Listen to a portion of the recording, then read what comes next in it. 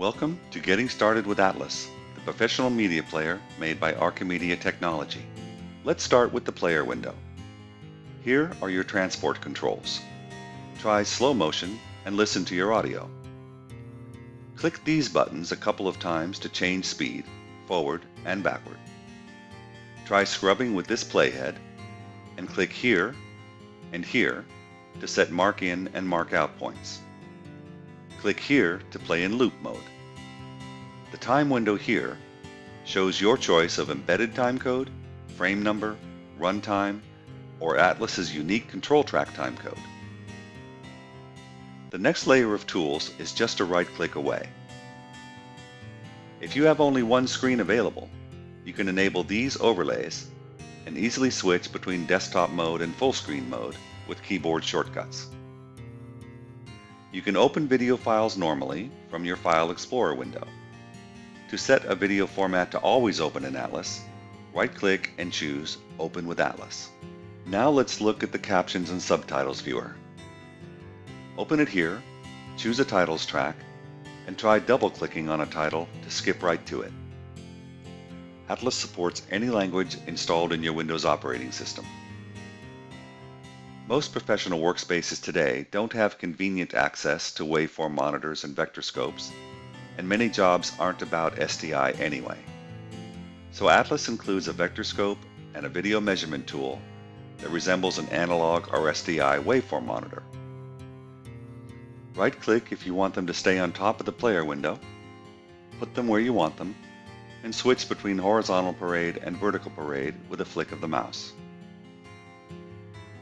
Multi-channel audio can be a challenge on a computer or a television with stereo speakers. I'll add in an external music track and a voice track. To make it easy to hear them, they don't match this video. The voice track is badly distorted, so I'll mute it.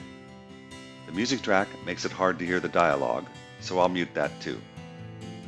Audio meters can't tell me everything about how the primary stereo mix compares to the 5.1 mix, so I'll mute the 5.1 tracks and listen to my television stereo speakers or my headphones. Now I'll mute the stereo mix and listen to the 5.1 mix. If I suspect some tracks aren't mapped correctly, I'll reroute them and see if that explains what I'm hearing. Audio sync sometimes needs a special focus.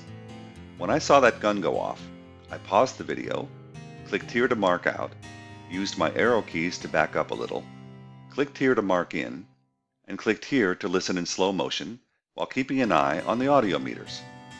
Aha! That gunshot sounded 2 frames before the gun fired.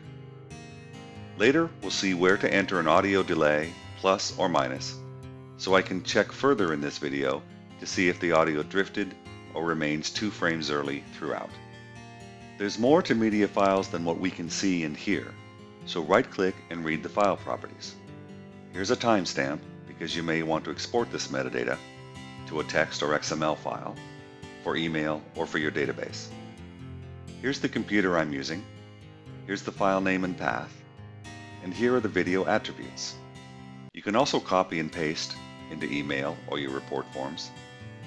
Here's the metadata for all the embedded audio tracks, and you can see that they're embedded in the same file as the video because it's the same file name in the same folder path.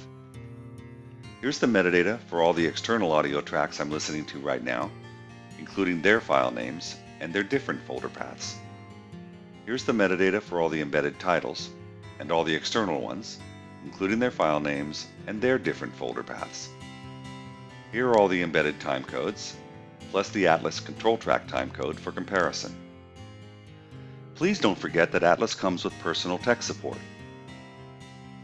From the whole Archimedia team, thanks for watching this Getting Started video.